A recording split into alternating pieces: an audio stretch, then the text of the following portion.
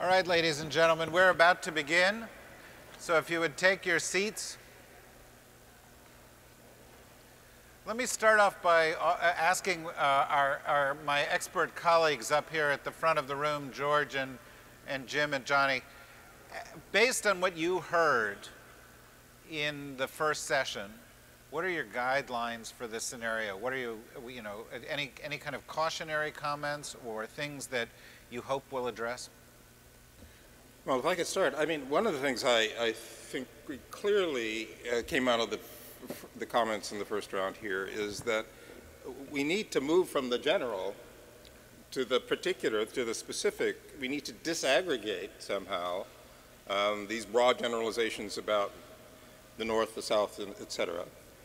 It's clear from the comments that some of you believe that there are important groups in this space with whom one can and should work, who deserve and need our support precisely in countering the forces, the drivers of extremism.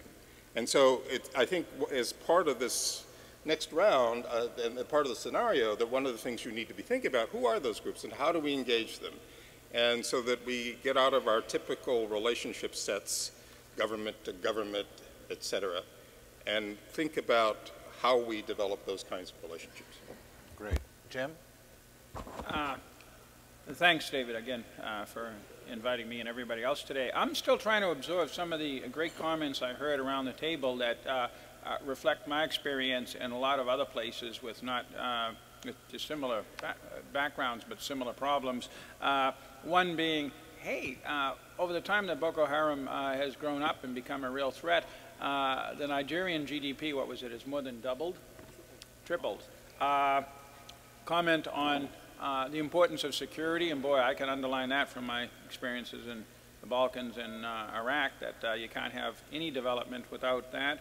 And again, going from both you, David, and you, George, going from the specific, from the general to the specific, in particular, you can't deal with a short-term security problem with a long-term economic, social transformation, I don't think, for many reasons. But what you can do is figure out what are the groups out there, and typically there are four. The people who should be supporting the government, the people who are on the fence, the people who are caught up in any insurgency like Boko Haram but may or may not be totally committed, and the hardcore committed. Each of them require different sets of social, economic, and political approaches, and you can't do that from afar.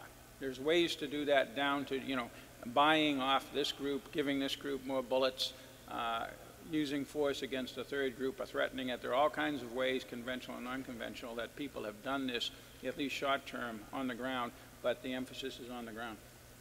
Great. Johnny? Thanks very much. Let me add to the other comments by saying it really is important to focus on the concrete and existential things that can be done in the immediate future. Focus on the current issues. I would also say look for ways to empower reformers who are trying to promote good governance and trying to really empower economic change and reform. Second, call out the spoilers. Call out those who are undermining the progress that is impeding the process of isolating Boko Haram or creating the opportunities for them to continue to move forward. Perfect. Thank you very much. I think that's good advice. I hope you internalize that advice as we go forward in the context of this discussion. There's a lot of moving parts to this scenario. Basically, we're going to ask the questions. Then we're going to show a few slides that frame it. Then we're going to get into the first move. Then I'm going to ask everybody around the table to think about who they might collaborate with and talk to them in a 10-minute break.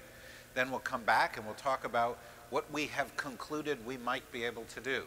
We'll go to the second move, do the same thing, the third move, do the same thing, and then we'll try to draw some conclusions from all of that. Periodically, I will ask some of you questions about what your groups might do, and you may raise your hand and say, what about us? We have a perspective on this. But we'll have to try to keep it very crisp because there's just a lot to go over in the context of this thing. Let's start with the 3 questions that we have posed, one of which is going to look familiar. What's the single biggest economic contributor to extremism in northern Nigeria? The deindustrialization of northern Nigeria, increasing poverty, youth unemployment, unequal distribution of natural resources, or other. We don't have to relitigate the first time we sort of did this question. Oh, there are 5 questions? 5 questions. And so youth unemployment the vast majority of you said that that was the issue. That's clearly going to be central to the scenario. Who said other? You said other. Why'd you say other?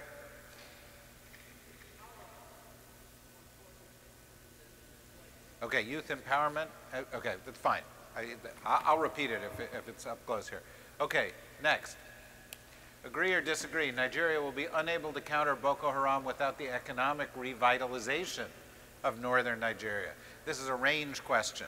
Strongly disagree, disagree, neither agree or disagree, agree or strongly agree. So where are you on this question?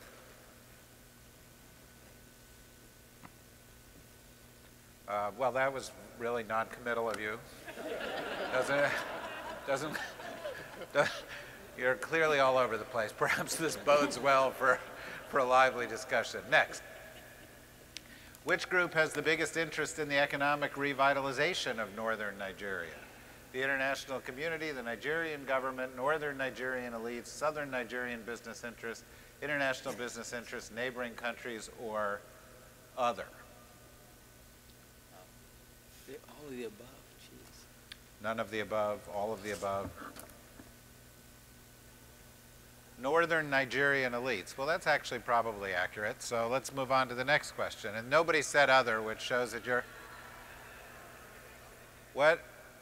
You said other? Is there something going on back here? Are we censoring people? I'm sorry, your buttons have all been disconnected. Actually, it's appropriate because we were saying it's the disenfranchised population Which that has the biggest economic interest. Right. All right. Next, what group can best deliver economic assistance to northern Nigeria? International NGOs, the World Bank and the IMF, the United Nations, the Nigerian government, bilateral donors, or the ever-popular other?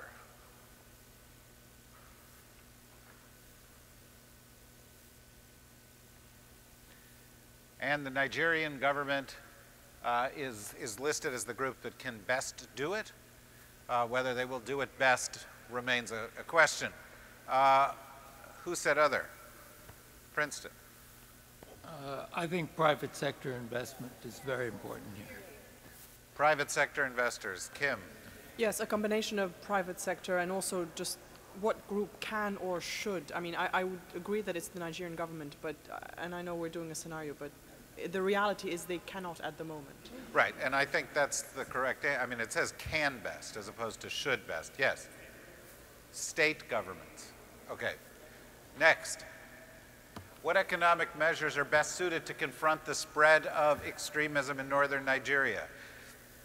Increased job training for the unemployed and unskilled, economic development projects to restart shuttered factories, infrastructure projects to better connect the North and the South, microfinance for businesses in the region, or other.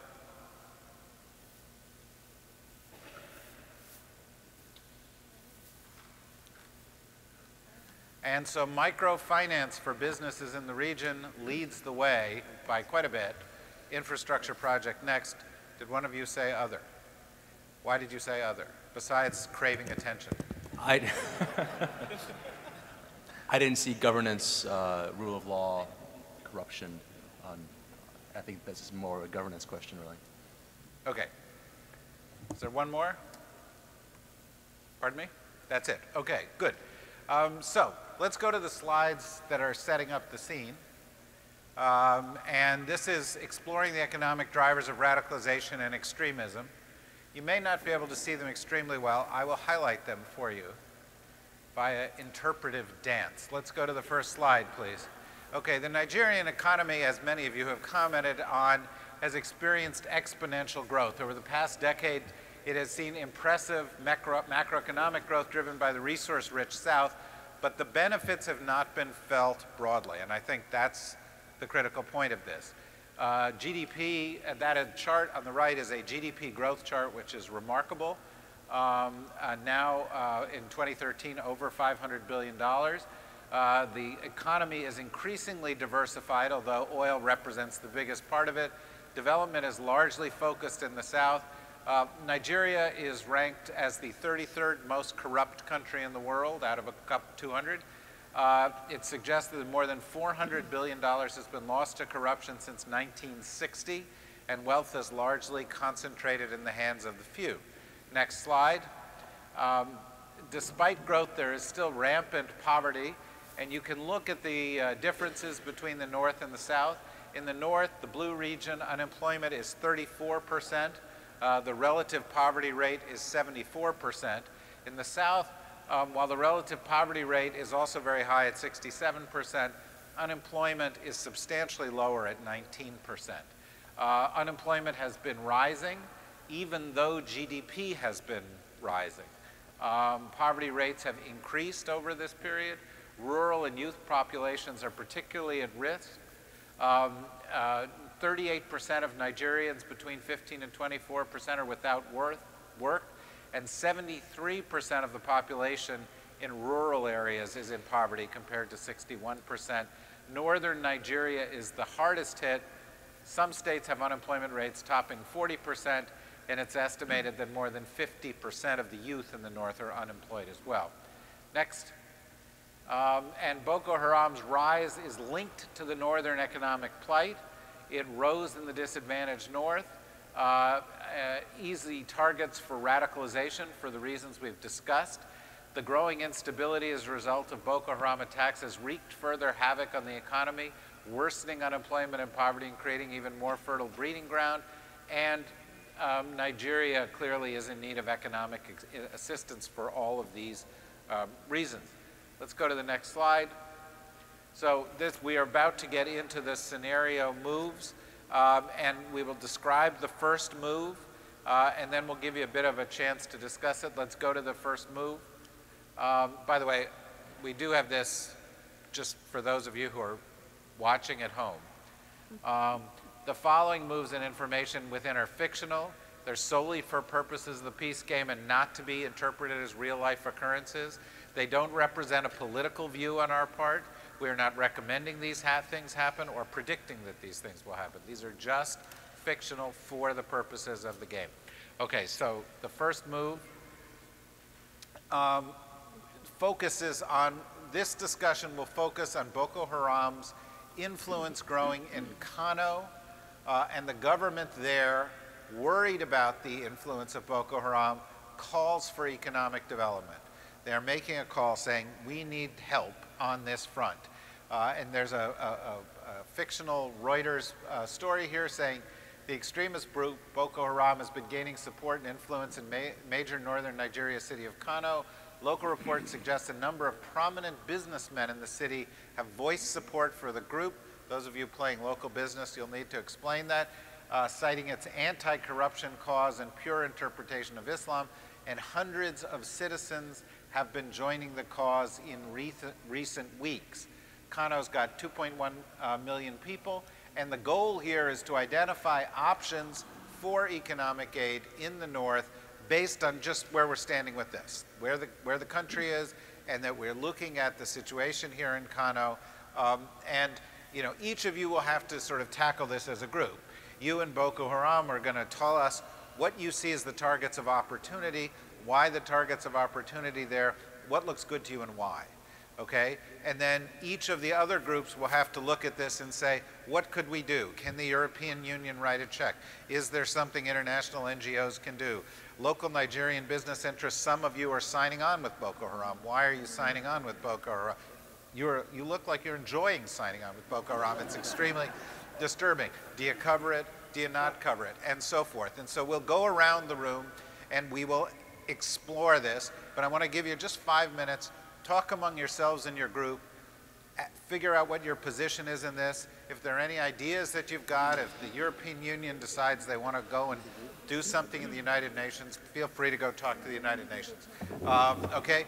Don't get up, don't go too far, because we will reconvene in 5 minutes, okay? Well, we cover it. Oh. You can send me. I'll sacrifice myself.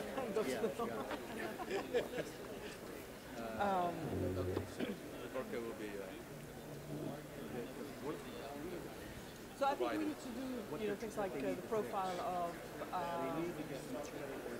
one of those businessmen. Find one of the businessmen who has apparently. Oh, sorry.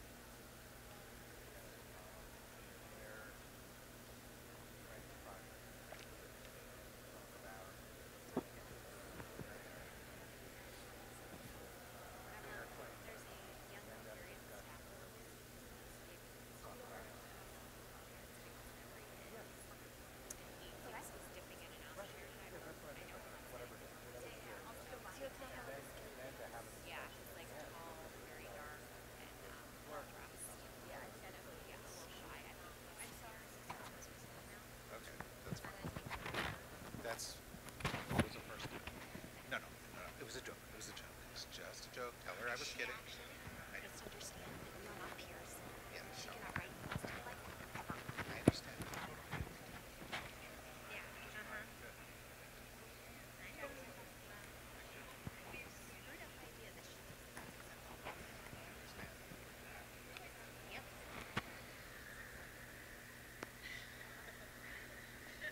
As far as that guy goes, do you think he should come? Okay, I mean, definitely director of policy. It's probably an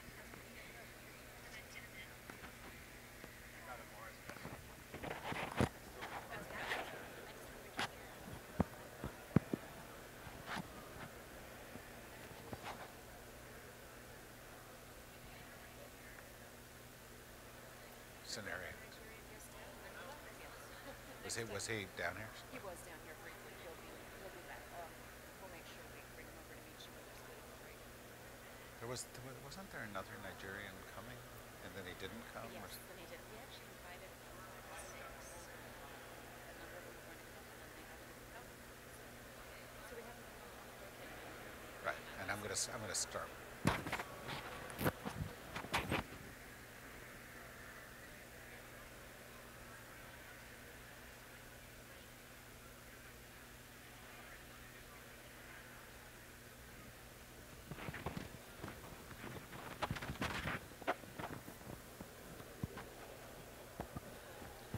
We'll begin in 2 minutes.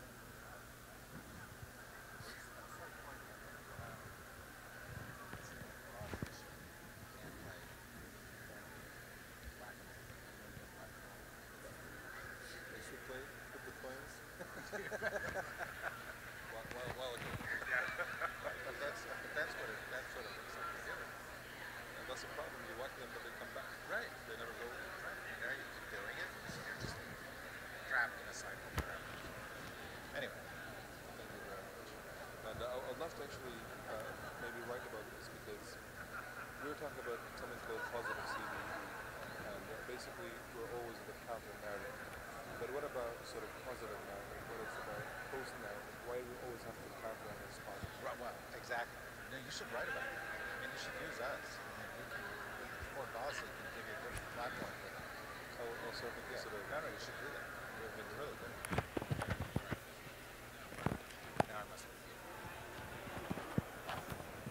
All right, ladies and gentlemen, would you take your seats? Would you return to your seats, please?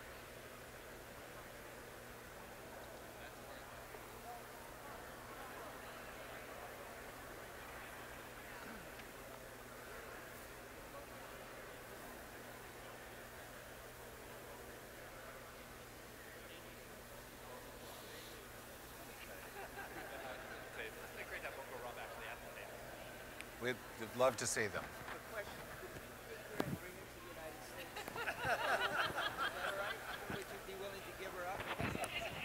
You want Boko Haram in Connecticut now? Oh, I see. All right. All right, ladies and gentlemen, let's explore this. Clearly, this was a scene setter. It was a first move in the context of all of this. And see, as I walk slowly towards you, you're supposed to grow quiet and respectful. Okay, so folks, we're ready to begin here.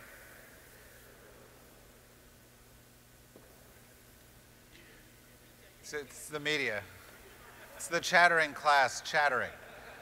So what I want to do is, clearly this is a scene setter, but what this is the framing notion, right? The framing notion is you've got a place, you've got Boko Haram growing in that place, and the government says one of the ways we can fight this is with economic development. And the question is, what economic development? How do we do that? But to set it, I thought I'd go to Mohammed, who is actually from northern Nigeria and has experienced these situations, and talk about the reality of why this is so, why urgent steps are needed, why the short-term solutions as well as the long-term solutions are needed.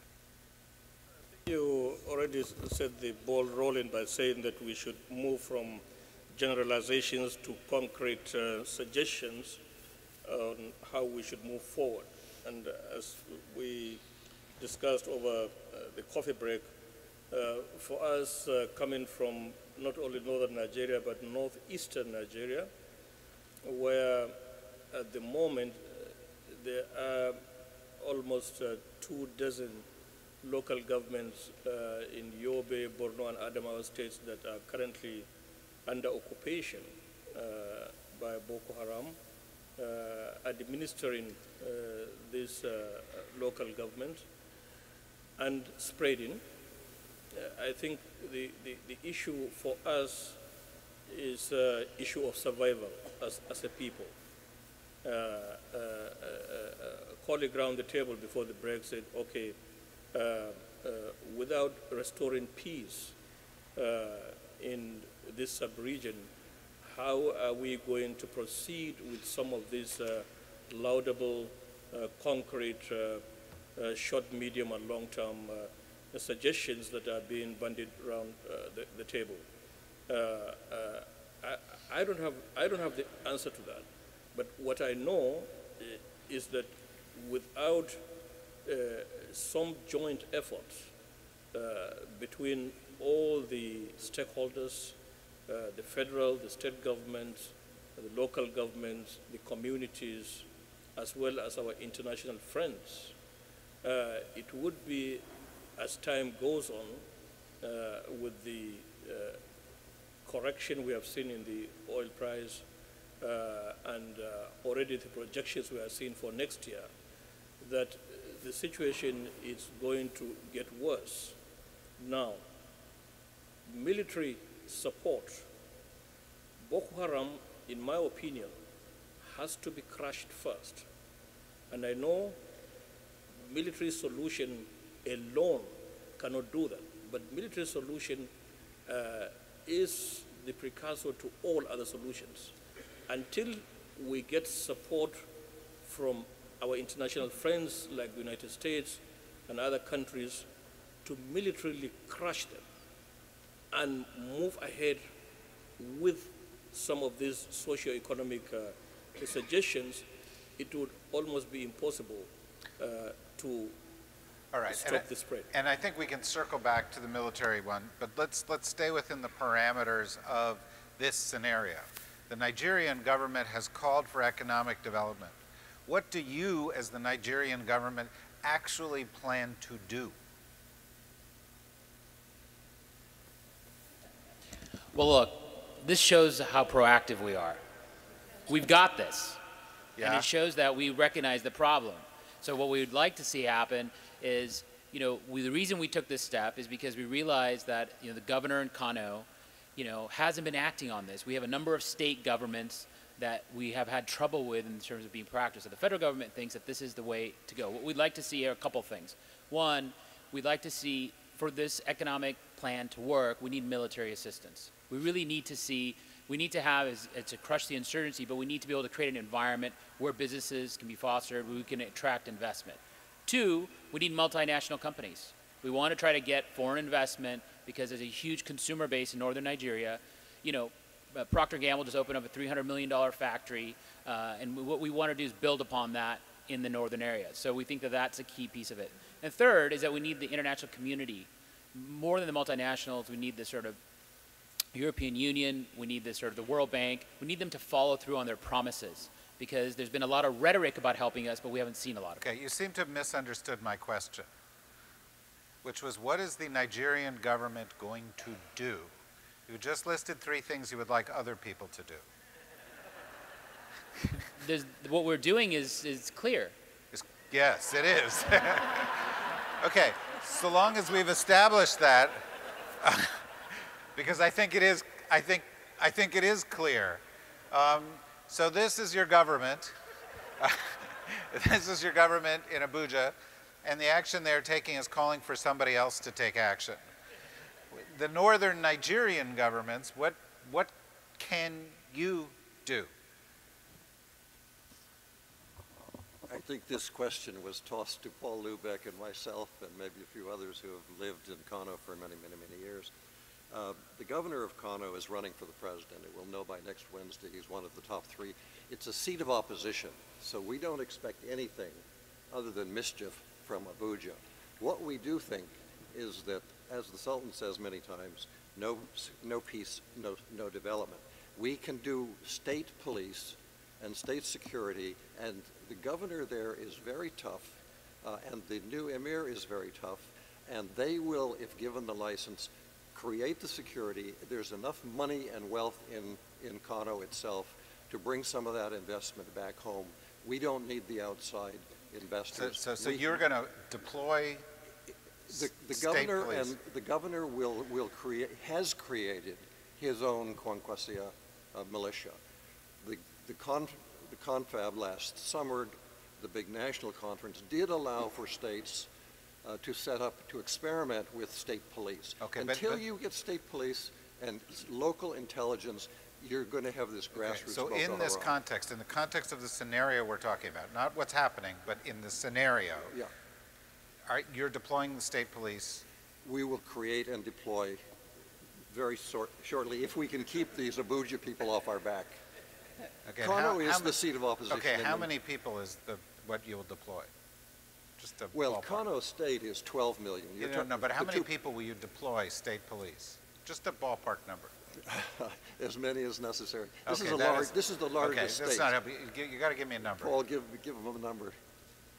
Your local Nigerian business interests. For all I know, you're in Boko Haram. Well, that's because you don't understand our culture. Yeah, okay. The governor has the capacity to create neighborhood associations. That one of the preconditions here that were very popular among northern Muslims in Kano was the Hizbah. They had some problems with them, but they wanted local government control. That can be cleaned up and as a basis for neighborhood community policing as well as state police. We're talking about a couple of thousand people. No, the number of militia right now on the ground, the Kwankwasia, is 7,000. Right. Yeah. That would need to be expanded considerably for a state of 12 million to get really federal, state, and local is that possible? police. Is that something you could do? It is a constitutional issue. That's why I mentioned the conference last summer. Inshallah. It would be, I think it's something that could be interpreted, and Okay. we will end up with police. I see real indecision on the part of the local government. The national government is out to lunch. They're calling for. I'm sorry. We got to call it like we see it here. How do you view this? So far, you've got this response. How do you view it? As a target of opportunity? Why? We're on a roll. And we're going to maximize that. What are we going to do? First of all, a full-blown assault on the traditional political and religious leadership in Kano. Secondly... Sorry, guys. That's you. We're ready. Secondly, with our 7,000. in those parts of the city which we control, we're going to set up neighborhood Sharia courts, and we are going to provide a higher level of justice and much faster justice than the current system allows for. Third, we are going to set out to destroy all of the judicial institutions that remain in Kano, blowing up courthouses, police stations, and so forth. And finally, we will step up our recruitment of Boko Haram operatives by increasing slightly the signing bonuses that we provide. Did I leave anything? You guys you've clearly got your act together, more so than some other folks. You're the local business interests. Now, you've heard sort of different platforms here of different groups coming into your community. Where do you guys come out and why? By the way, in the context of the scenario, I want you to be responsive to what you've just heard. Right. I'll try to capture all of them. There needs to be the reestablishment of security using a local governance system. You could revive the district head, ward head system under the brilliant Emir Sanusi, along with a parallel organization under the governor, so that knowledge of what's going on in each ward will allow the government and the traditional authorities to cooperate to understand who is there. These cells that are represented to my right can be overcome by proper governance and community control. Okay, but you're the Nigerian business interests. Right. What are you going to do? Right. The Nigerian business interests, from the point of view of Nigerian businessmen and women, the key function that's needed is the coordination function between the state and associations of business people. There needs to be funding for much better manufacturers association at different levels.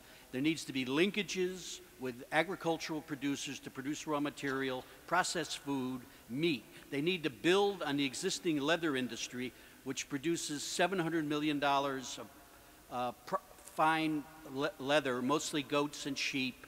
Because it's goats, basis, this can be backward linkages can be created with women and small-scale producers to raise incomes. Okay, so that's prescriptive, but what are you going to do? You're the Nigerian business interest. Are you affiliating yourself with Boko Haram? Are you working with the government? What are you doing in this scenario?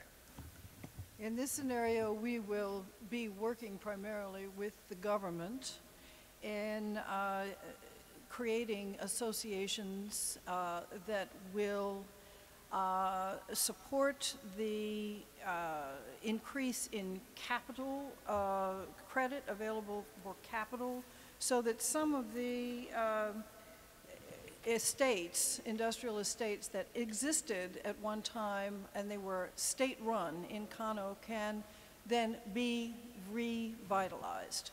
That's one. The other is that we, as business associations, are going to appeal to local producers for raw materials. And many of those are women, but there are also young men, and it can provide a large amount of employment for youth in the area.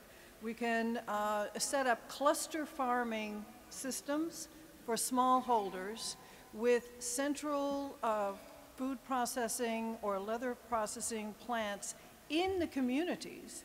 And with some credit, we can improve the inputs of fertilizer and seeds. And we will also work with the LGA government to try to encourage them to invest in better roads for farms to market, and also look at the possibility of setting up power plants. Okay, this is right. Power plants take 7 years. What's your, in other words, you're all talking very long term. We've got a crisis unfolding as it happens. Just a quick two-finger from Boko Haram to explain what we're offering you. We're going to offer the local business community our jihad tax is going to be a flat rate. You can work into your business model. It'll be lower than the exactions you're paying. Our local Sharia courts will deal with the local usurers. Petty theft from your businesses will stop, and you get reliable settlement of contract disputes, all for the payment of the nominal, very small, and much lower jihad tax. Doesn't that sound better? These guys aren't doing anything. And, why wouldn't you be, yes, go on, I was just going to say, make no mistake about it, we already have some business leaders with us. So we'll continue to peel off as many as we can. Yeah, exactly. I mean, you guys are covering this, right? How'd you cover the Nigerian government's plea for help? Did you cover it at all? Did that appear in any media anywhere? Yeah, A16.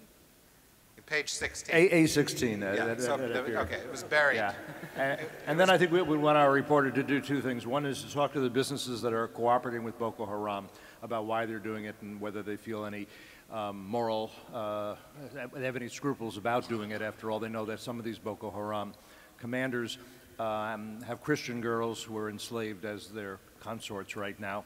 And then as to those business leaders who are not cooperating with Boko Haram, I think we want our reporters to interview the survivors. Yeah, okay. Okay, but let me ask one question before we get to that. So, that's the back of the book. They then conduct an attack. Where does that get covered? That's A1. That's the front of the, that actually makes news. I just want to bring this up because then I turn to the multinational corporations that they just called for. How do you feel about investing in northern Nigeria in this circumstance? We don't care about northern Nigeria.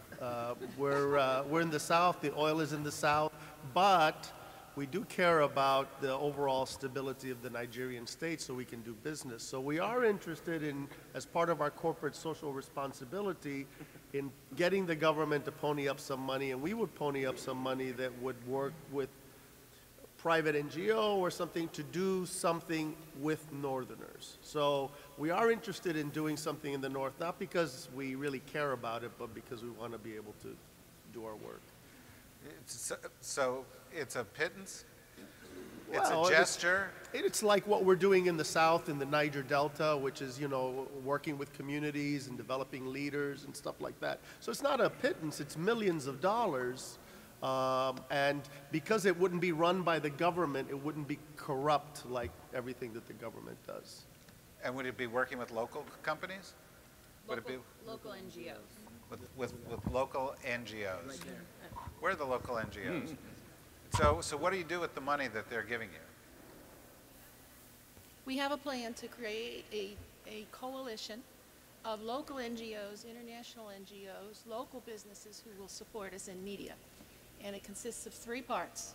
One, together with the governor of Kano and the emir of Kano, we will create a dialogue of these communities to get people to be able to express their grievances. 2, we will enact legislation that will set up courts that will challenge Boko Haram's anti-corruption narrative.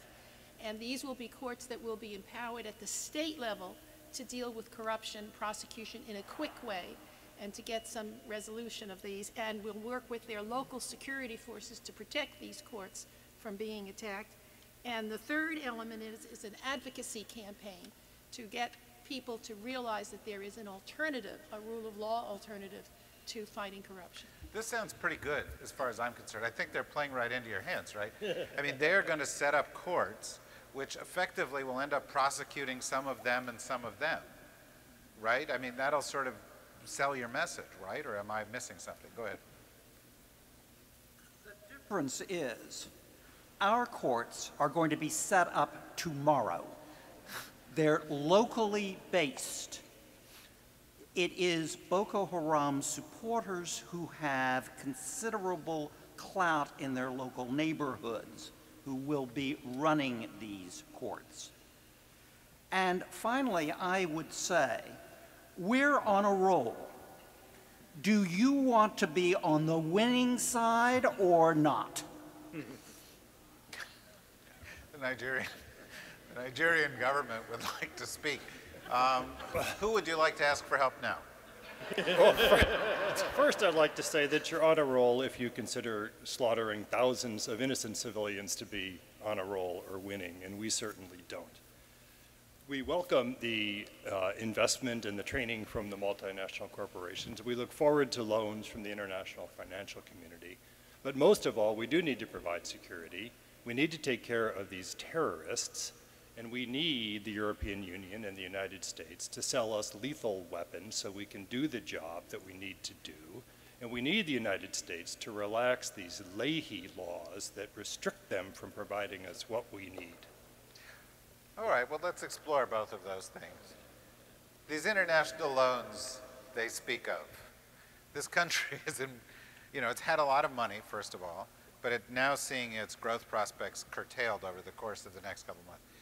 Are they going to get a lot of loans? Do you expect to see, cash from the bank and the fund and the African Development Bank pouring in there, or am I missing something? Just have a quick shot at that. I mean, I think from our side we were proposing a threefold approach.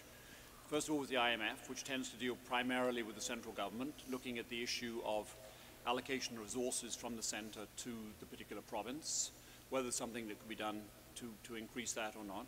Secondly, from the point of view of the World Bank, African Development Bank, and other international donors, having a twofold approach. One is looking at what are the policy changes that need to be put in place to try and make reforms in Kano. This is not something that takes very long. It's sitting down with the governor, sitting down with the emir.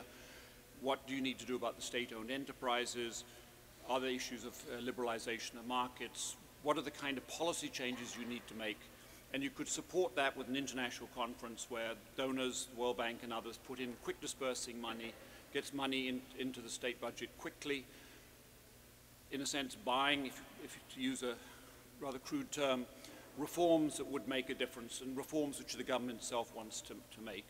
And the third side of that would be putting in place programs to support education, health, and in particular community development, coming back to the role of women, as has been done in many countries very successfully, setting up community development committees, for example, was done very successfully in Afghanistan. It gets participation from the local community.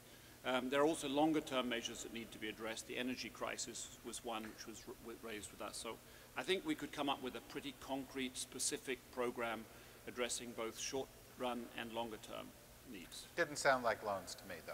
I just want to understand that. They made a request that the U.S. government change its policy. I'd first like to say the United States would like just state a platform to start with. The Cold War has ended. We know the world is a more dangerous place.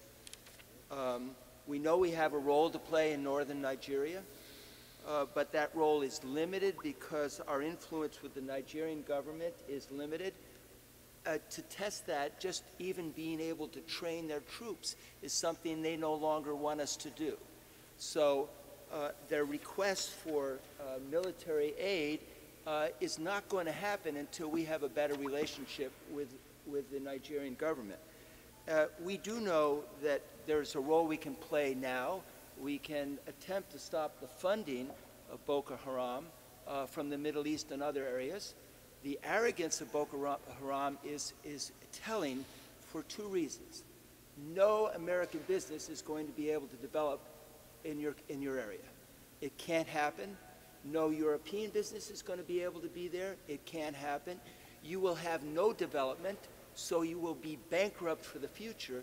And you're so against education that is the ingredient that will make us want to be there. Okay.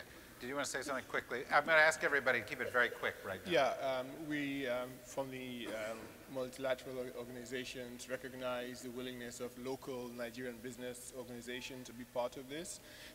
But for the larger Dangotes of this world, we'll consider using the Multilateral Investment Guarantee Agency to try to mitigate some of the risks of revitalizing the textile and oil palm and industries in the north to make it easy for investment to flow. David, the local media has an interjection when we wait for no man. Yeah, okay. Well, we'll see if we turn off the TV, but go on. We are in support of the Nigerian civil society and are launching a anti-corruption monitor. We have an anonymous benefactor in the room who is funding us to launch a major anti-corruption monitor called Bring Back Our Money. And we actually are exposing the corruption on some of these anticipated deals in the Nigerian government that, of course, wants more money to come in that is going to go into their pockets. Because there is a long-term problem here, and we need to better understand the drivers that propel young people to join Boko Haram. We're doing two things in the international media. We're doing a long expose on the role of local Nigerian businesses, as Cliff was saying, how they're perhaps benefiting from aligning themselves with Boko Haram, but we're also giving some of these young people who are joining Boko Haram video cameras to film a diary to explain to an international audience why they've joined, what it means to them, and then we will curate what they've pulled together to try to get a better understanding. Okay. From an international NGO perspective, we're concerned that instead of the government focusing on the underlying problems, which are corruption, they're instead focusing on more lethal weapons and aiding and abetting those units that potentially would perpetrate human rights violations. That doesn't bring the population on your side. That just undercuts your legitimacy, and we think the name of the game here is reinforcing your legitimacy. We also have significant concerns on the humanitarian assistance side. Yeah, we'd like to point out that Can I just ask a question as to the scenario? And I'm obviously playing along here, but who cares? Why do we care whether you're concerned? I mean, what bearing does that have on the way this plays out? In other words, are you not going to give some money that you were going to give? Are you going to give some money in a different place? I mean, either you're playing or you're commenting. And so the question is, are you just making a comment, which is fine, or is it going to have an effect?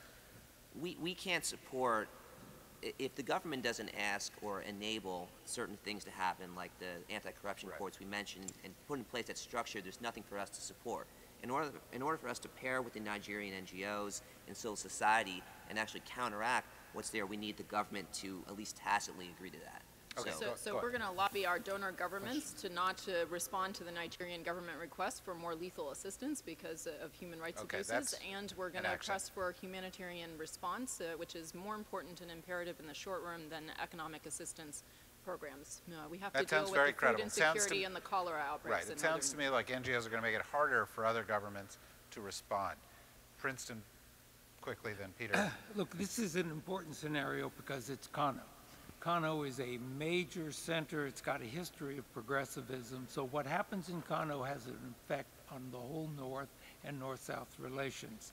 We can't get caught up in the fight. As they say in Nigeria, what happens in Kano doesn't stay in Kano. Yeah, that's right. And the second thing to keep in is two things. We can't get caught up from the European Union, and I would think others, in this political battle between the government and the opposition governor of Kano. That's a thing we can't get caught up in. The third thing is that the business community, we have to remember in Kano is a Nigerian and a Lebanese community. We have to make sure that Boko Haram isn't trying to reach in and create religious and other divisions within the very important business community. What you can do in this circumstance from the European Union and World Bank and others is to come in with short-term funding for the business community, short-term loans. The deindustrialization process has hit Kano very badly. You can't overcome that in the short term, but I think part of it has to be assuring that power plants and other things will be coming to Kano. Okay, and we're going to come back to that in the next scenario, which is going to begin in a minute. What is... In the meantime, we've reached out to the media, invited a member of the media to come and witness one of our commercial dispute settlements in our Sharia courts, as well as a member of the media and perhaps an international NGO to visit a mass grave we've discovered on the edge of Kano from victims of the Civilian Joint Task Force. Okay, yeah, very quickly. Just a question for our friends in Boko Haram. If I, as an editor, were to send ACE reporters Matt and Kim into your area, will you cooperate with them or will you kill them? We'd be very happy to show them our courts and the mass grave we dug up. Okay, that was a pretty ambiguous answer. Yes, go. Thank you. Thank you. Our countries are really deeply affected by this threat, and we'd like a seat at the table. You have a seat at the table. Let me primarily, we want to point out that containment should be the major goal of the international community. We are somewhat of mixed opinion on this subject, but we're not entirely confident that a military solution is possible. We think that we need arms to defend our borders. We need development projects to prevent recruitment from within our citizenry. And we want to emphasize our willingness to continue our dialogue with Boko Haram in the interest of promoting a peaceful solution. First of all, I'm sure they appreciate it. Secondly, I was going to actually turn to you guys as the last voice in this, because I wanted to say, as you listen to all of this, this is on your doorstep. And based on what you've just heard, do you feel more secure or less secure? Is this a growing problem for you? Or do you think they've got their arms around it? I think we feel less secure because I'm glad you were paying attention. Nigeria is the big kid on the block, and if Nigeria goes down with its population of 170 million, the rest of our countries are going to go down as well. Kano is a historic city, and many of the Muslim populations in our respective countries do have a historical attachment to Kano. And while the issue was being dealt with in 3 other states, Borno, Yobe, and Adamawa, it wasn't as dire as is now the case with the extension into Kano. So we're very worried about refugees coming across the border. We're also worried about internally displaced populations within our respective countries. And we're worried about the fact that even if this crisis is resolved, the ripple effects on the economies of our own countries will be felt for the medium to long term. Okay. And if I could just add, we're very concerned and view with a great deal of consternation the events of the last few years, and so we have lost confidence in Nigeria's ability to come to a resolution. And therefore, we are now contemplating that perhaps we should have direct talks with Boko Haram that do not include the government of Nigeria. Okay, interesting, and we'll have to pick that up in the next one. Mohammed. This really is the last word. So. Okay, so the United Nations won't do anything without our member states coming to us and asking us to do anything. But we are going to report. I thought you could have just finished with the United Nations won't do anything, but go on. Well, no. What we will do is we're going to report on the atrocities that we expect Boko Haram to undertake now. We're going to report on the numbers of displaced people and perhaps the courts that we expect they'll be setting up. And hope that our member states will, either through the Security Council or through other cooperation with this information, do something about the situation. We'll also, obviously we have a number of our agencies that have programs in Nigeria, whether it's on their long-term programs, women's empowerment or family planning or combating corruption. We're going to market those. We're going to use the call for economic development to get funding from different countries and from different member states to support those programs. Okay, helpful. George, last word in this moment. Yeah, I just note, the question on the table was, we've got an appeal for economic assistance, urgent economic assistance in Kano to help bolster economic improvement there. And as I listen to the conversation, I have yet to hear anybody come up with specific concrete reactions, responses to that question. What, if anything, can be done on an economic plane that would be responsive, A, to the request that's been made, but also Thank you. that would address the issues of countering Boko Haram. Who said thank you? The Nigerian government. Oh, the Nigerian. Thank you. Thank you. Last word. No, thank you. I think it's an important point, and I think that it's something that we should, very briefly. Well, I think, Ambassador, I think your point is valid, but on direct talks with the Nigerian government, we found that the request was hollow, and their real request, again, was for security and lethal force. And so, where do you go? You're back where you started. No, and look, George's point is extremely important in the context of the scenario. As we move forward, we need to look for these things.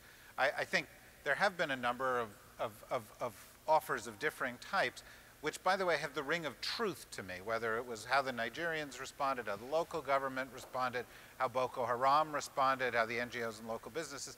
This kind of feels roughly what would happen, which is to say not much in the way of concrete action on the ground, advances by you, the situation deteriorates. We move to the next slide, which says Boko Haram attacks recently restarted factories, as was indicated here. And there's a Twitter feed, which is how most of us get our analysis.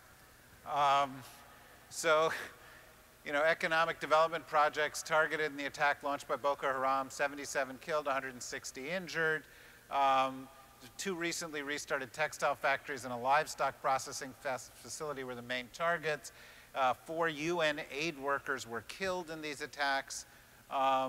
And the goal here is to develop a response to the attacks that ensures continued delivery of economic assistance. Well, there isn't a lot of economic assistance, but to develop a response. We've now sort of seen the thing ratchet up because the response was not hyper-effective in combating what they were doing. It didn't turn them back. So take 5 minutes, talk among yourselves, and then we will resume with how you play this situation moving forward.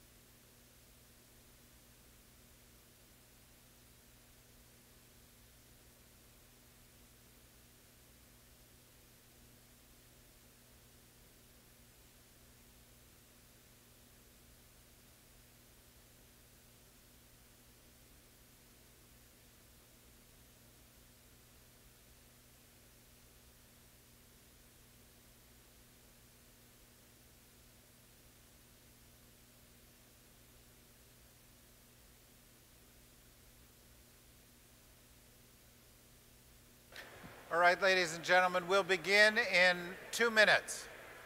If you would finish up your conversations, we'll begin in 2 minutes.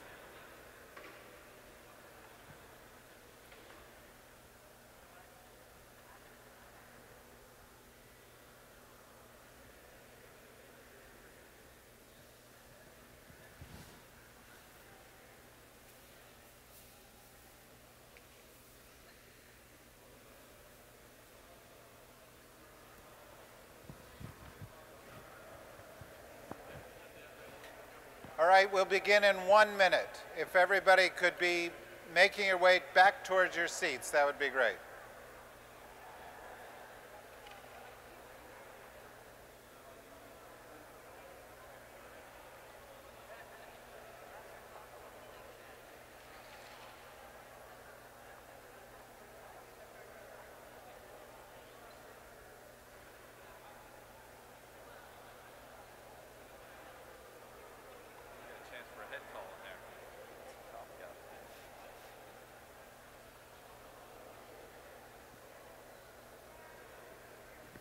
Are there a lot of people?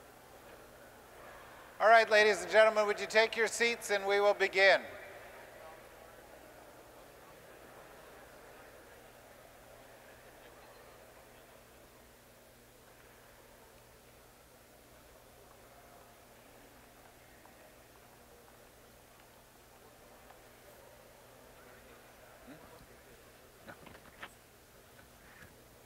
All right, so here's the situation. We are in a state that is extremely important, that has implications not just within Nigeria, but for the region. We have seen within this state an expansion of the influence and violence of Boko Haram. It clearly takes a difficult situation and it puts it at further risk. And so we want to see what kind of concrete responses along the lines of those that George was referring to might actually be taken. Who among the various groups represented at this table actually has a strong interest in seeing some kind of action taken to counteract this? Okay, well, out of respect, let's start with the Nigerian government. Well, thank you. Nobody has a greater interest in seeing for the welfare of the people of Kano than the Nigerian government. And let me point out that in the last scenario, we heard from Boko Haram about how they want to bring justice and security to Kano.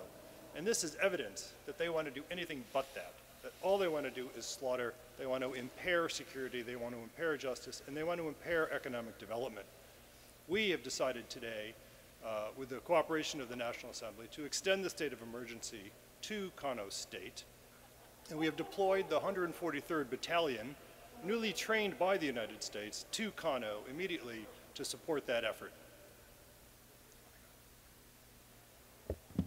We've also taken steps to completely reformulate our counterterrorism policy.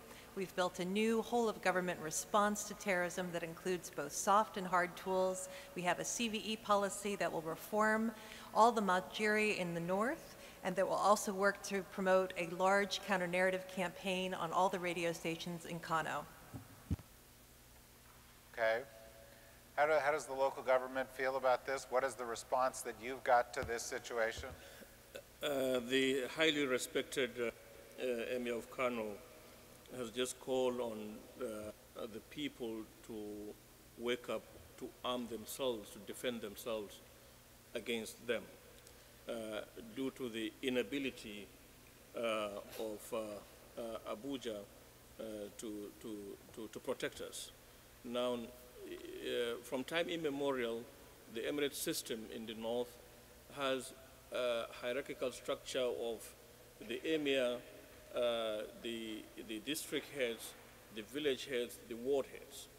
And in that hierarchical order, they had always had some form of local policing, the Dogari system, which has also been affected over the years, has become moribund in some emirates due to lack of action, lack of funding, and so on. And they used to be extremely effective. Now, I think we are going to revive them in line with the call of the Emir for our people to stand up and defend ourselves. In doing that, we will work hand in hand with our state government, who have also been calling on Abuja to allow them to establish the state police force, like you have in other countries. So the joint effort of the Emirates system, or the Emirates, together with the state governments, will be able to provide a strong policing at the local level. But in order to counter those guys over there, we have seen the success of the vigilantes in Adamawa State, in my state. Up until 2-3 weeks ago, Boko Haram has swept across 5 local governments, which is 1 senatorial district of northern Adamawa. But with the mobilization of the vigilante groups, who have special charms with their den guns, working hand in hand with the military, they were able to recapture some of those local governments, and they are making a lot of progress clearing them from northern Adamawa into Borno, and hopefully out of that.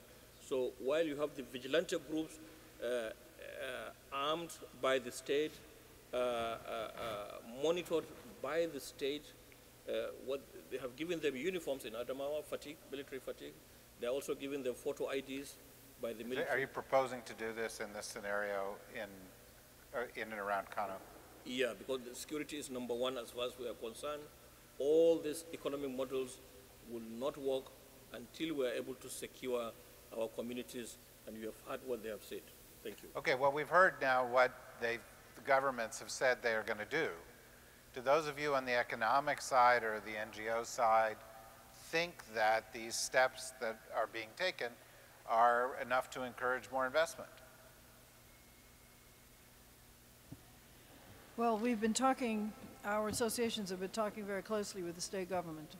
And we do believe that if the state police are posted near our areas, combined with the vigilantes, we will be able to secure a number of our facilities and factories.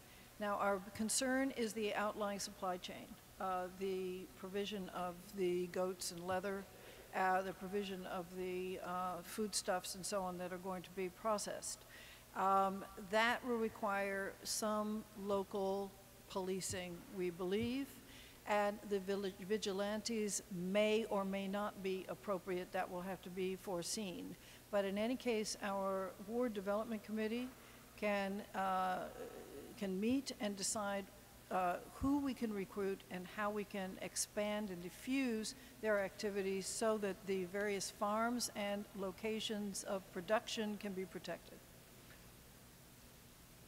No, for us, the protection of our assets and our personnel are of the utmost importance, and at this time we feel that that is impossible to do in northern Nigeria. We will focus our efforts on the south, and until we can be guaranteed safety and security of our, again, of our assets and our personnel, we will not be investing. Yeah. Sadly, since we've lost 10 aid workers in the NGO community, we'll have to pull back our expat presence in Kano and other insecure areas until security is reestablished. We'll be relying on local staff and local partners to try and continue to deliver humanitarian services and do economic livelihood programs. Yeah. The Business Association met and came out for the importance of the rule of law in face of these conflicts. The important goal is to restart negotiations that were listed very clearly in the Chatham House report. And our goal is to eventually move to de-radicalization programs and amnesty in the spirit in which President Jonathan used to bring Tompolo into the Niger Delta to guard the pipelines. And we'd also like to have an indictment of former governor of Borno State, Sharif. The Nigerian NGOs feel that too much emphasis is being laid on protection of international business and call upon the state government to devote their resources to protecting the population, the general population. Because Boko Haram, if they are frustrated in attacking some of the economic factories, will switch to civilian targets. So we need to make sure that the population centers are protected, civilians are protected. The international business can hire their own security. So in an absence, there is scarcity of resources, there should be definitely, together with the traditional mechanisms that were referred to before, measures to protect the population, and particularly schools and hospitals, etc. Well, here's a message that I'm getting from all of this, and so I'm going to turn to our colleagues from Boko Haram to help clarify things for me. But what I'm sort of getting from all of this is that the response, you know, with the escalation of attacks, you know, you have the pullout of the international NGOs. We have the pullout of any interest at all from multinational corporations. You have the state and local governments saying the response needs to be a security response. Neither one of them has, you know, talked about any importance of economics. This seems to suggest that you're going to have a significant downturn in the economic conditions in this place, growing unemployment, and so forth. Am I wrong in thinking that this creates a recruitment opportunity and the chance for Boko Haram to grow? Because we seem to, I mean, you know, the way this scenario is going is we're talking about economic responses, and the first response of everybody is, well, it's not really the economics that matter. But do they? Several things from Boko Haram. First, we point out to everyone that the attacks which occurred in areas that we did not control. Our zones are peaceful and orderly. Secondly, the factories attacked were factories that declined an invitation to pay a reasonable flat jihad tax to us. Thirdly, we're going to give an interview on which we will highlight the fact that the factory owners were close collaborators and in fact involved in corruption with the folks in Abuja and the central government. And finally, in the zones in which we are controlled, not only is it orderly, but we've not only, and recruiting people through our signing bonuses from the last round, we've initiated trash pickup schemes and other things which create small-time employment, but certainly some opportunities for some people who otherwise had no services provided to them or no income generation. Okay, but now would you respond to my question? Well, since this area has, over the last few years, declined in economic opportunities, the closure of textiles and leather, in many respects, anything we do actually adds to productivity, cleaning up the streets, giving order to businesses, and in fact represents an improvement in the experience of ordinary Nigerians than what they've had in the previous few years of so-called democracy. Right, but what happens is when you have that decline, the price you have to pay in order to recruit those people, you know, actually goes down. All you have to do is give them a little bit. It actually makes you easier to recruit and it costs you less. Is that correct, or am I? Definitely, that's why we continue on our role. Yeah, they continue on their role, yes? Everything we heard was nefarious doublespeak, and these people should be banished.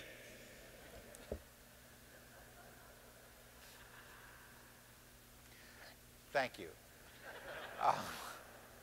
Kim, are you applying for assignment in another country, or? So, yeah, I've always wanted to cover Nigeria. This is my chance. So, unfortunately, although there were some, lots of breaking news on the Twitter feed, and I am in the region, this item did not make the front page, and it did not make the evening news on the BBC. So, I have negotiated with my editors that because it is important to cover the story properly and in depth, I will go on an embed with Boko Haram for 1 week. I have received written guarantees that... I think Kim is saying she's about to leave. She's leaving the PeaceGame. I've received written guarantees that they will guarantee my safety. My editors are thinking about it and discussing it with the insurance company. But I have agreed with my editors, well, first of all, with Boko Haram, I've agreed that I can be with them for a week, that I will get one extensive interview with one of their local leaders. I will be accompanied by a local journalist at all times. But with my editors, we've also heard what the northern Nigerian government has said, and we understand that there are starting to be murmurs of dissent against Boko Haram. We've heard about the vigilantes, and we're going to do a two-part interview to try to shed light as well on how the local population is starting to push back against Boko Haram. It will be a two-part documentary that will air after I leave the region, and we are looking to partner with local media as well, so that what we get in terms of access can also be translated into better understanding for the local population about how some of the people in the community are starting to push back, in the hope that it also empowers them to feel that this is not, you know, the end-all be-all for them when it comes to Boko Haram. Yeah. Look, you can't turn the situation around just on economics now, because it's where it is at. But if there is seriousness about a local police force, the European Union has played a role in training police forces and prepared to do so.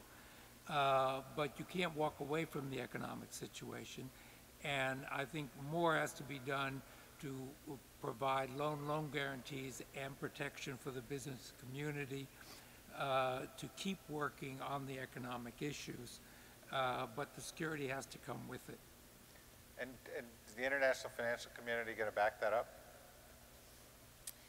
Because most of our programs and projects in the region are delivered by our implementing partners, those projects and programs will continue, such as the youth employment and local governance projects that started 3 or 4 months ago, which will continue for the next 4 or 5 years. So those remain uninterrupted. Those local businesses that were large enough to receive MEGA support will continue to receive that, but it will be difficult to grant additional guarantees given the security context today. But isn't it true that in a situation like this, more economic aid at a moment of crisis would actually be called for, as opposed to less and seeing it wind down, if you wanted to produce a positive result? Yeah, let me just draw an example from Afghanistan, because I think it's quite similar. The Taliban launched a number of attacks against girls' schools in the east. And one would have expected to see a sort of snowball effect as the girls' schools closed. In fact, there was a lot of dialogue that took place, fostered in part by the government, between the local community and the Taliban, so the Taliban to understand that in fact this was something to keep these schools open was really important to the local community. Ultimately, the Taliban did not want to piss off the local community. The community wanted to win them over. And in fact, most of these schools eventually got reopened. So one of the things we haven't talked about here is the dialogue that takes place between the community and Boko Haram, for example, in the case of somebody opening a factory or reopening a factory. Is it really in the interest of the community to keep that factory going? Is the factory essentially predatory, or is it something that really is going to benefit the community? If it's going to benefit the community, can you get a dialogue going which makes it in the interest even of Boko Haram not to close this down? I mean, it's not an instant answer. But again, our goal here is not development. Our goal is counter-extremism. So while it is important to deal with development issues in a different context, what we want to focus on here are measures that will counteract them, which is a different kind of thinking. Raymond. Yes, we recognize that fall in economic development levels across the board could play into Boko Haram's hands. It might facilitate recruitment and cause community to be disaffected. But we also acknowledge the complexity of the value chain and the political economy in the north. So we don't want to just have money going into the north that will be siphoned off to the leaders of Boko Haram and their proxies in the business community. So what do you want? What we want is to have businesses have a sense of trust and take charge of the opportunity that presents itself. And specifically, what we would do is we would, through our governance program in the World Bank, we will play a catalytic role and get a donors meeting and get a partnership meeting together. So we'll have the business partners, the multinationals, and we would chart a way forward to ensure that not just economic assistance, but investment flows are not disrupted because of the attacks. Dolores. Well, the Secretary General has before condemned attacks of Boko Haram, but certainly does so in the most uncertain terms, given the fact that aid workers have been killed, and we will have no recourse but to pull UN aid workers out of this area, given the security situation, which unfortunately will only exacerbate the economic circumstances that are now fueling the Boko Haram crisis. Chad holds the presidency right now of the Security Council, so even though the UN must wait at all times to respond to the will of its members, we can encourage the presidency to hold a special or call a special session of the Security Council to discuss the deteriorating security situation in the area. Okay. Yes. So we have a very clear view on extremism. We're very committed to fighting this. We have been doing this in other places. I think the main problem that we see is that these guys over here and these guys over here can't seem to get along. And I think Boko Haram has a great advantage in diversifying, in breaking and utilizing these kind of structures between the local and the state government. And we're going to provide the customary 6 or 7 figure number just to make sure that we are echoing our commitment here, but we would like to see a much stronger united front against Boko Haram, behind which we can really rally and provide much more substantial resources. So you would offer resources to do economic development, provided there was cooperation from local governments in combating Boko Haram? Absolutely, yes. Yeah. We also see this as part of a much larger struggle. And for example, if you read what the Kano businessman said, the reason why he went over to Boko Haram, he said, first of all, because they were better at anti-corruption. The second point he made, which has not been mentioned at all, is because of the purity of Islam that they're teaching, which is not economic. And we see this as a struggle throughout the region. And if you look at the religious leadership in our countries, from Egypt to Saudi Arabia and elsewhere, they have been vociferous in saying that these people are not good Muslims. And we believe that that's an essential element of any struggle against Boko Haram. Okay, we've got to move this along. I want to turn to the expert panel to ask for some reactions in 1 second. But I want to go back to the neighboring countries, again, on whose doorstep this falls and who play a kind of a local judge role on what we've just heard. When I listen to what we've just heard, it's essentially the situation has ratcheted up. The economic conditions have deteriorated for a variety of factors associated with, all they have to do is blow up a couple factories, the press covers it, the international multinationals pull out, there's some aid workers killed, some of those programs get dialed back. The focus of the government becomes security as opposed to dealing with the economic crisis. Recruitment grows, and I start wondering, are we at the point where, since our goal is the best possible outcome, that we have to cordon off and contain this, that you have to cordon off and contain it because it's not getting fixed from within, and that you have to identify the places they haven't gone and try to deal with the right kind of economic and security conditions there? Or am I misinterpreting it? I think you read our notes, because we have agreed that containment should be the priority. We have reached out to the United States and are willing to accept the training and equipment for our troops.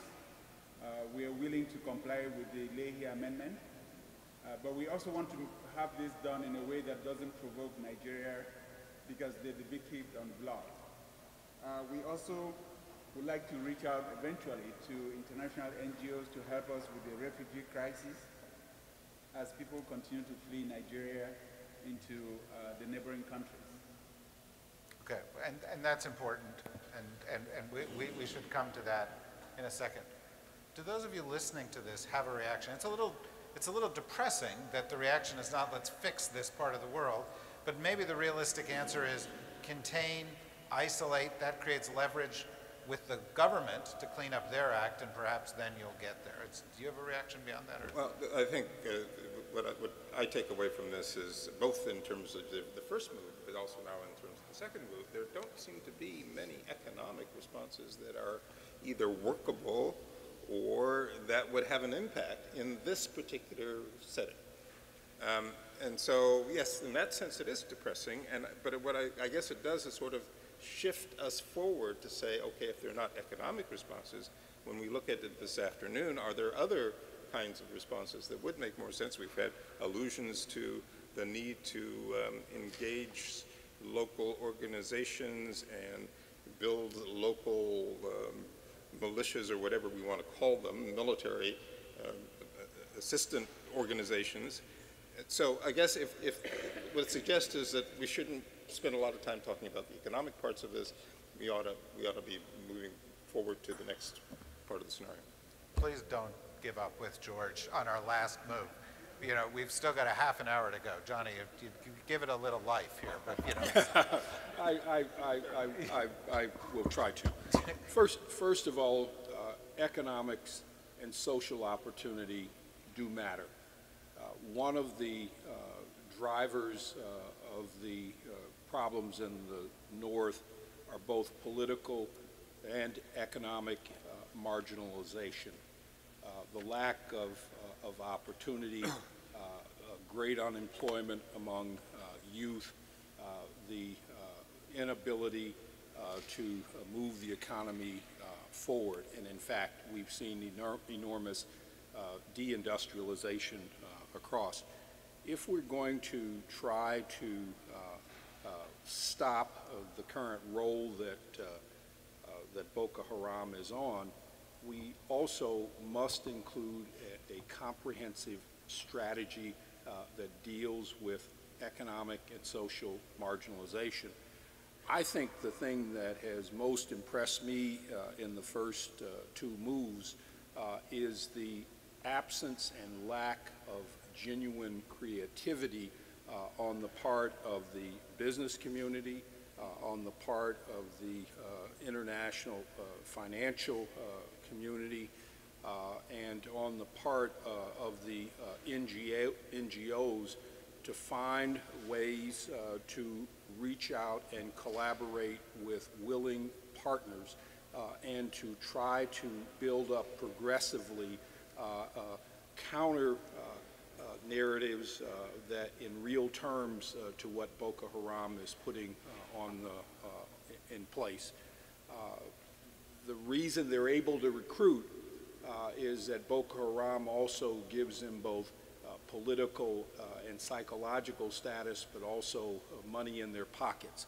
And I would challenge those who are in the international community, if they're at the IFEs, those who are in the NGO community, and those who are in the business sector to help find a way to create jobs, create opportunities, and to provide at least some zones or oases of economic promise that no longer exist. This is a really, really important point, because we can give up. You know, we can say, okay, the economics isn't going to matter, and just sort of coast through the next thing. Or we can do what the idea of PeaceGame is to do, which is to try and be creative. I'm not saying that everybody here hasn't been exactly realistic in what is likely to happen. But what we want to do now is go and push it a step and say, how creative can you be within the realm of possibility? What's a possibility that somebody isn't considering that could get the multinational corporations in there? What's a possibility that people, well, we're going to get to the next move and then you can answer it.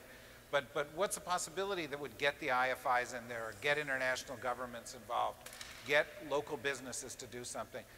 Please, let's make the focus, we only have a half hour left in this, let's make the focus of the last move, creativity, coming up with new ideas, not being constrained simply by what has happened in the past, but by thinking about what might be possible in the future. The next move, the final move is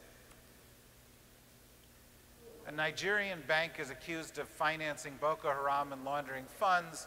The UN calls for an international response. Reports emerged today that in the Nigerian capital, that a major bank used by international businesses, development organizations, governments, been laundering Boko Haram funds and helping finance the group. A UN spokesperson called on Nigeria and the countries around the world to respond to the recent news. So, we want to talk about how do you restrict the flow of funds to Boko Haram, as well as dealing with these other economic issues. It's the third. It's a new piece thrown into the puzzle. Okay, I'm going to have to really limit this break to just 5 minutes. It's right now 1:15, so at 10 of, we're going to move into the next move. But please, creativity. I'm going to only turn to people who have new ideas here. Okay, thank you.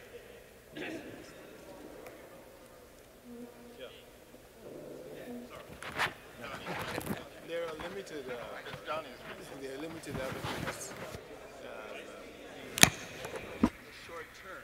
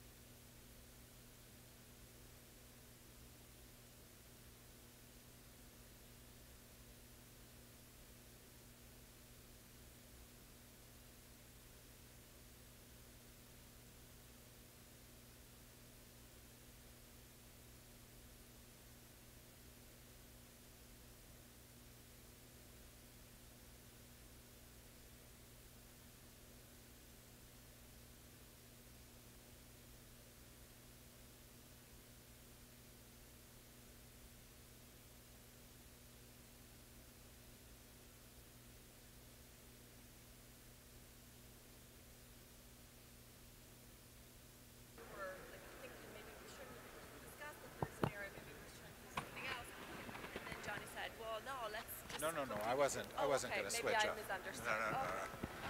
No. All right. Ladies and gentlemen, we are going to begin in 2 minutes, so please finish up and head back to your seats.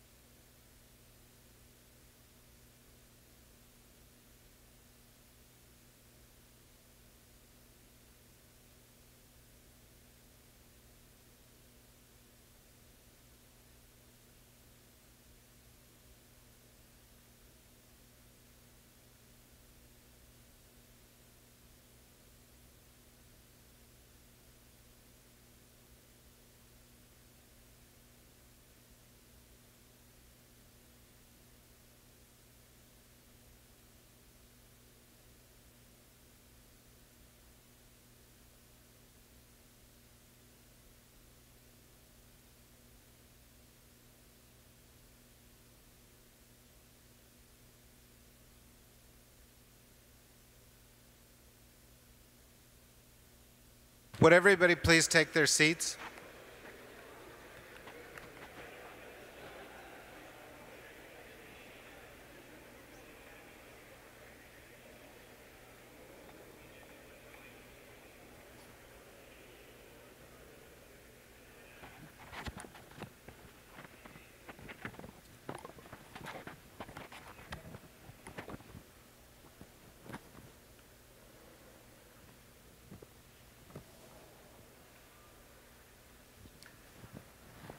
Okay, so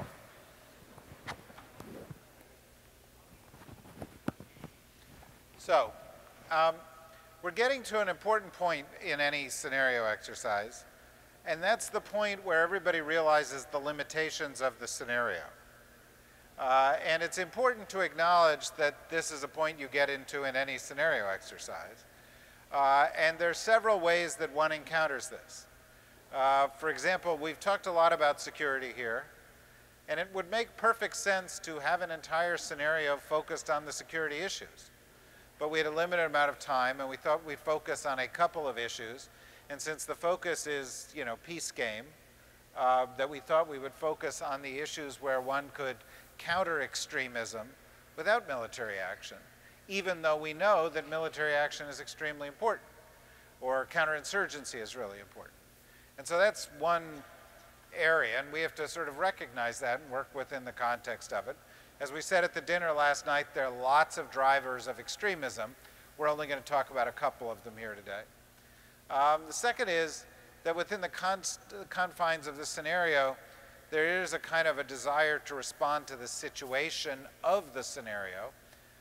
But if there is no best possible outcome, or if there is no good outcome, then the best possible outcome might be longer term progress as opposed to shorter term progress. You were making this point to me, Chris. Perhaps you could make it in 60 seconds. I would just like to make the point to everyone that, to me, the issue between being realistic and being creative, if we were realistic over the last so many years, we wouldn't have been making the mistakes that we've been making.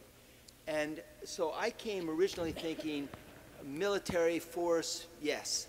I did the research that you all sent. I said, no, that's not going to be it.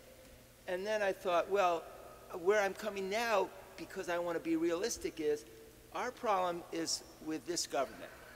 And we have got to collectively all figure out how we get a change in this government, because most of the creative things we want to do won't happen unless we get buy-off from the government. That's one perspective, but you might want to add your perspective too, Patrick. Because no, I think it's an important perspective, but right. What I was able to do in that break there was fly in Jimmy Carter and Bill Clinton to broker a meeting between the locals and the central government, and the AU came in and helped monitor that. They may have some points on the outcome of that meeting, but I also managed to get approval from Congress to reprogram $50 million to start a pot to create a technical education and jobs program. We're going to open training academies in the north. The Nigerian government agreed to match that, at least match that. I got agreement from the multinational companies that they would employ these youth that we were going to recruit and train. there in the north. So we're making progress. I think there's some more people on the fence. How many people can you train with 50 million?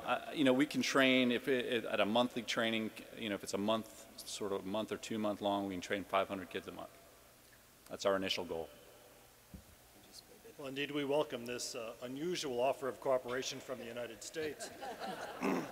But yes, during the... What's so unusual about it? They offered to train your troops, but, well, that's another story, I guess. Too many conditions. But no, I'm delighted indeed to announce the Good Luck Plan. We had a very successful meeting with the Northern Governors Association and with local Nigerian business interests, and have come up with a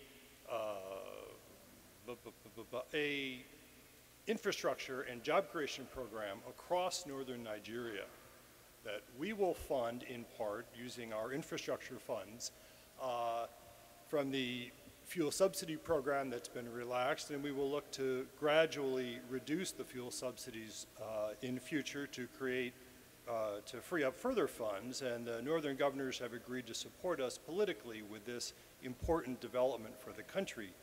We welcome the U.S. offer of $50 million to create a youth training program. It's going to be focused on practical skills, and we have ways to put those people to work for the benefit of northern Nigeria right away. Like sort of getting out the vote for the February election? Well, we'd also like to note that while we respect the U.S.'s wishes of dealing with a constitutional monarchy or military dictatorship, we are a democracy, and we have to work with those constraints that we have. And we do have an election coming up. And the other thing we wanted to mention is that, you know, part of this is that, as our National Security Advisor just noted, we're action-oriented, right? We want to get this done. And so we're looking really to sort of see what it is. And we don't want to talk about doing things. We want to see what is it that our international partners, because this case behind us, in front of us, clearly shows that we need designations. This goes beyond our mandate. I mean, we need a much larger, international community has to shut down the banks that are funding this from the outside. We have to do designations on families, where the money's coming from. We need support, and we can't do this alone. What can we do to shut down the banks? What can we do, Jim, to put pressure on the funding for Boko Haram? Lean forward and, yeah. It's one situation if you've got a bank that is plugged into the international community. We have means that we've demonstrated many times, at least the United States and the international community, the UN, various tools to do that. Otherwise, if it's a bank that is under the control of the Nigerian government and doesn't have an international posture, you're left at the devices of the Nigerian government to do whatever you can. But at least in the case of this scenario here, this bank is plugged into the international community. And so one does have the ability to put some pressure on the funding for Boko Haram. I mean, to the extent that it is plugged into the international community, again, as you know, the Treasury Department is capable of essentially shutting down not only its activities, but any other bank in the world that would deal with it, and that essentially closes down typically, it puts it out of business as an international player, and most banks don't want to see that happen, so they cut whatever ties they have with whatever group. It's actually one of the most effective things that we've talked about today, I think. Done. Because you said that. No. No. Because you asked the right question. Okay, good. Johnny. Let me just add that the U.S. government in two different measures has placed individuals as well as Boko Haram on the foreign terrorist organization list. Their presence on that list gives the U.S. government the legal leverage to undertake both political and economic sanctions against those individuals and those institutions that are supporting them. And will the EU go along with this? You're the EU, Prince.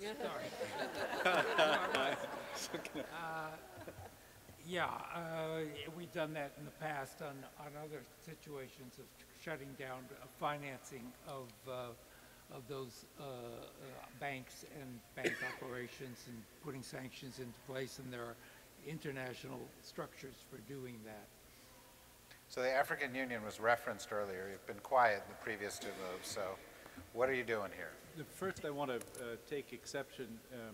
I think that in this case, it's obvious that the international community is as guilty, perhaps, as the Nigerian government in regulating this bank.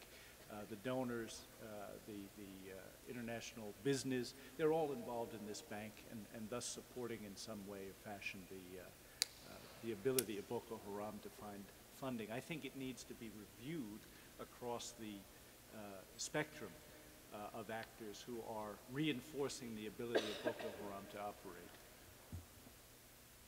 The African Union is monitoring the situation very, very closely and welcomes the attention of the international community in all of these areas. That was very realistic. I know. We welcome the U.S. government's intervention and think that not only an envoy from the U.S. government, but a distinguished African elder would facilitate a more serious and earnest dialogue among the parties. God.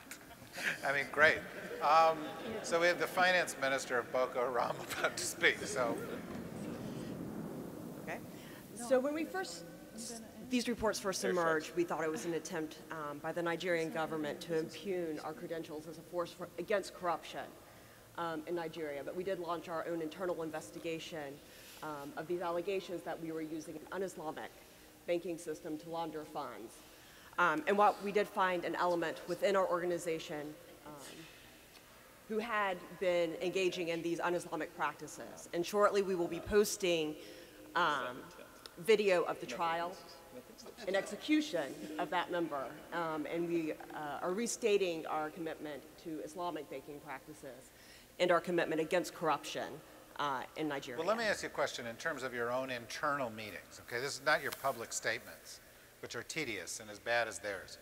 But it's, in terms of internally, shutting down the banking, getting these guys, putting sanctions on some of these flows of international funds, coming up with, I don't know, $100 million for training and some other programs in this area. Does it squeeze you at all, really? I mean, are you, in private meetings, I'm not talking about your public stance, how does this affect your operations? Go ahead. It doesn't really affect them, because fundamentally we're not interested in economic development.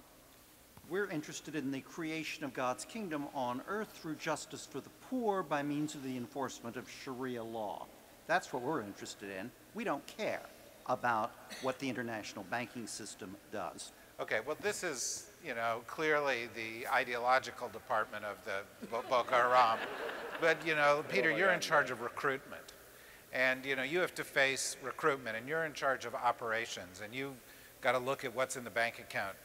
How does this affect you guys? Well, it begins to affect us. So we've taken measures which we're not free to disclose, but we've taken measures Well, you can tell us. We're friends. Well, I think maybe the neighboring countries might want to weigh in. Yeah, go ahead.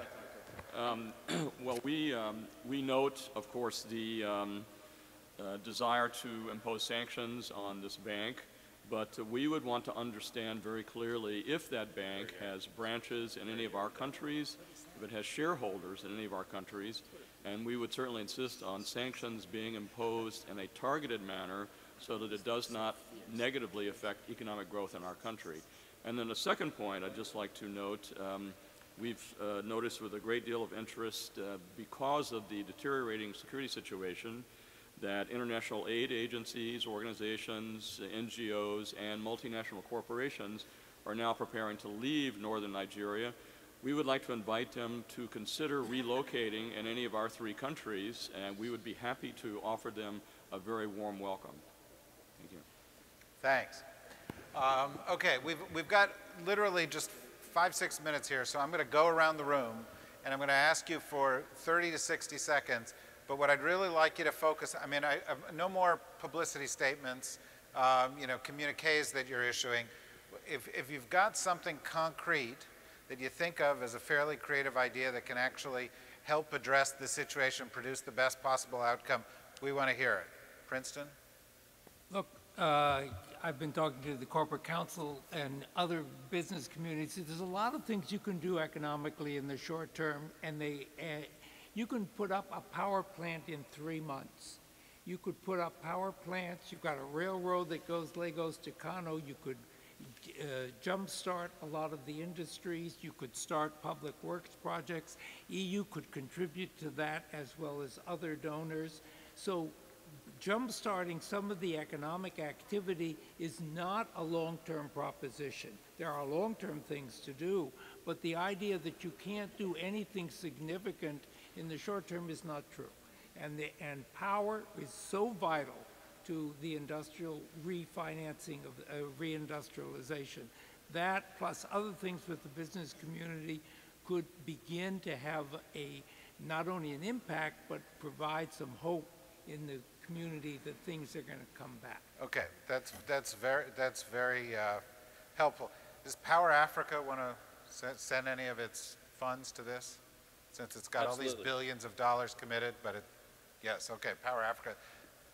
Okay, very briefly, we're really going for constructive solutions. Actually, the constructive solution, the reason I point to the neighboring countries is the fact is that if you're going to do economic development or anything in northeastern Nigeria, it makes a lot more sense to go through the neighboring countries than to run through Abuja. And that's the reason we had moved our banking operation to those branches in the neighboring countries, and that's why the neighboring countries are hectoring for sanctions on Nigeria. See, now that was half constructive. Half of that was very constructive. Yes, go on, Leanne. But quickly, we've got to get around the whole table here. Very quickly. Operations are going to get expensive if we keep kind of expanding and expanding, because the networks that are able to create the the networks that would be able to create safe corridors to have the types of attacks in places that are outside of our base of operations requires a lot of money to grease the skids, and we will feel a financial squeeze if we don't keep up our profits as well, and so we will feel it. That's very helpful. All right, go on, Kate. So as members of the Financial Accountability and Corporate Transparency Coalition, we'd like to remind everyone that we need laws to require public disclosure of all business entities, banks, corporations, charities, trusts, foundations, not just in Nigeria, not just in the West, in the neighboring countries as well, so we can continue to put the squeeze on Boko Haram financially. Okay, that's a constructive step. Yeah, the businessmen, business owners in northern Nigeria wish to point out that this financial problem really doesn't affect the northern business community because they have been marginalized from the banking system when it was restructured about 10 years ago. Most of the banks are not controlled by northern Nigerians. The really important innovation is to provide Sharia-compliant credit linked to microcredit systems. We all have to remember that the Green Bank was invented by a Bangladeshi Muslim. Okay. Yeah, very quickly. Well, the business community needs to speak because this is an economic issue. We strongly endorse and welcome this $50 million program from the U.S. government to do youth training.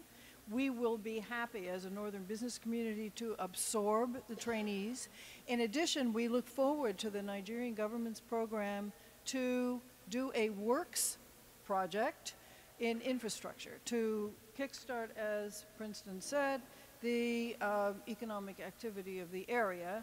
Again, we would be happy to provide technical support to any organization that would like to also through the SURE-P, which is a Youth Subsidy Program, which is a very large fund at the federal level, to start businesses and enterprises in the north and to provide credit for those businesses. Okay, the media will add nothing of value. No, the media will always speak because we own the megaphone. Well, speak for 30 seconds, you understand? Now, speaking from the Home Office and from the Wall Street Journal, as a story, we want to check it out. We appreciate Kim's enthusiasm, but there is, we think, something deeper here. It's also prize season, and I think there's possibly a really good investigative story on terror financing. And you got to dig in Nigeria, but also dig in the U.S. With Treasury to see what they know, and it has to sort of speak to a bigger piece of how do you stop money from flowing to these groups. Okay, Anybody got anything constructive here? That's so unlikely. Look, if this really matters, and I'm not just talking about rhetoric and on paper, on social media, and people holding up signs, with all due respect to the First Lady, I would say that you have to have a coalition of governments against Boko Haram. You get people to contribute money, resources. There has to be a coalition, just like we have against Daesh and ISIL. That's how you get movement on this. Okay. Michelle. Being members of the coalition against ISIL, are you comparing yourself to the Assad regime in this scenario? Because the main problem that we have with forming a coalition in Nigeria is lack of leadership of the government. There are great ideas from the European Union that we echo, and we could totally come in and equal those funds that are committed. $50 million from the US is also great. But again, if a Nigerian government and the local governments in the north cannot work together, then all of this money and all of these commitments and all of this assistance that can come in very quickly, actually, I believe, is not really going to materialize. So really the ball is in your court. Michelle, what is the UAE prepared to do? What is the UAE prepared to do? You're speaking to me, the media. What is the UAE prepared to do? The UAE is prepared to come in as an economic partner of the European Union proposal, which we find is very constructive. Okay, by the way, I think, there are several things bubbling up here that can actually turn into something, but I think one of the things that might be extrapolated from Peter's point is some of the economic development should go into northern Nigeria. Some of the economic development should go into the neighboring countries to ensure that you don't have the spread of extremism out of this region of northern Nigeria. And so some of it's prophylactic, some of it's dealing with the immediate crisis. Very, very briefly, we're running out of time.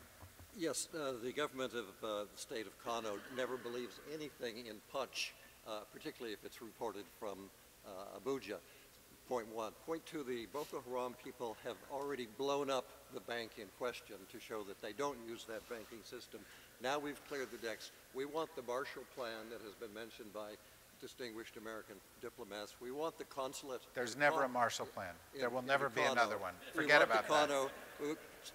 We need a consulate there to facilitate this, and then we'll, of course, need the security to go along with it. Boko Haram is not on a roll. We're going to clean house in Abuja after February 14th. Okay, Raymond. Yeah, just quick specifics, speaking to the move. Want to continue the delivery of economic assistance. Firstly, mobile banking to ensure that the economic operators could still receive their money even though the bank that they did business through might go down. Secondly, enhanced banking supervision to prevent contagion and to limit the fallout, because we want to ensure that the international businesses, international NGOs could still bring their money in and support investment in the north. Last brief word, Nick. Yeah, I just actually want to come back to the summary that was made of the last session. I just want to say I disagree very strongly with the summary that was made, that economic development is not important, it's not going to work. Okay, but I'm sort of saying nothing specific has come up. I mean, I think there are lots of specific things that have come up. I mean, I think from this side we've also talked about policy-based operations and the like, education, health, social protection, community development, all of these things can be done. But the point I would like to leave you with is there are no silver bullets. I mean, there have been lots of good minds working in Iraq and Afghanistan and elsewhere. It is a long grind, and you've got to be prepared for the long grind. And thinking that there are sort of instant things which are going to magically transform a state and magically knock over Boko Haram is not going to happen. You've got to think of this as a long-term commitment. Okay. I don't think anybody can disagree with that. We've come to the end of this particular session. I do think that in this last round, there have been some specific things which are not, magic bullets, but may actually advance us toward the goal of improving the situation to a degree. Whether that is identifying sources of financing, tracking them, trying to cut them off, better banking regulation, international cooperation to do that, that's one area. If it's programs, even small training programs where the United States can get together and try to do something with the local government, that is something that could be constructive in this regard. I think a very important point is that if our objective is to contain extremism, it's harder to make economic gains in a place where the flames are licking at every industry. It's easier to use economics as a tool in places that have yet to have crossed the line. And so in the neighboring states, supporting development, supporting job creation in places to keep things from spreading there also seems to be extremely constructive. We don't disconnect it from security, because we know that that's got to be involved in this. We also don't disconnect it from long-term development issues, because ultimately, unless you educate women, unless you deal with public health, unless you deal with public education issues, unless you deal with infrastructure issues, you can't actually have sustained organic economic growth. If you don't have that, you can't improve the condition. And remember, we're talking about a country which, despite its enormous gains in wealth, has roughly 2/3 of the people living in poverty. And so you have to address that as a core issue. I think there are other things that we could have talked about a little bit more, things the international community could do to be a little bit tougher on governments that practice corruption, that governments that may be exposed to constraints on their behavior as a result of their corruption. And I think some of the individual programs, whether it's small government, small local businesses saying that they're going to absorb some of these workers, these are also constructive. There is no way we come out of a scenario like this with the ultimate list. There is no way we come out of it with, revelations that haven't, ever been expressed before. But by trying, as I think we've done quite successfully, to create the realistic dynamic here, we get a sense of where we might be able to make a little bit of progress, what might be a little bit more productive, what might be possible, what might not be possible. And we get a little bit of a sense of how different parties will take advantage of changes in the dynamic. And that's, that's the purpose. There is no, last word on this. The idea of PeaceGame is ongoing series of conversations. The next component of the conversation is going to begin in about 30 minutes when we're going to get together and we're going to talk about political scenarios, because there is an election coming up. There's an election in February, in fact, and that's extremely important to the issues that we've talked about today in terms of governance, the functioning of this government, how that might interplay with Boko Haram in the north, how that might interplay with the security issues. And if we take the economic of the morning and we take the political of the afternoon, we'll have some better insights. That's all that we can hope for, some better insights that'll help lead us in the direction of some better outcomes. But as as my mother would always tell me, the secret to good thinking is eating enough. And so, yes, applause for my mother. And so what I'd like to suggest that we do is take 30 minutes. You'll hear those little chimes at the end. We'll come back in. We'll have a discussion framing the political discussion. But because we're in the U.S. Institute of Peace, I do want to leave the last word of the morning session to George. No, I think you've summed it up. My earlier remark was intended in part to be a challenge, because what I wasn't hearing was precisely what we were able to get to in this final part, which is some specific ideas about things that could be done.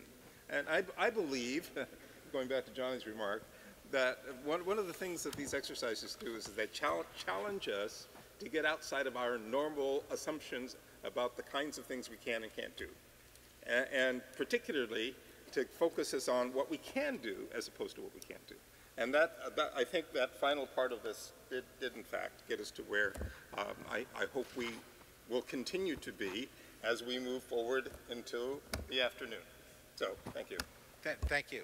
And so, go, eat. Go eat.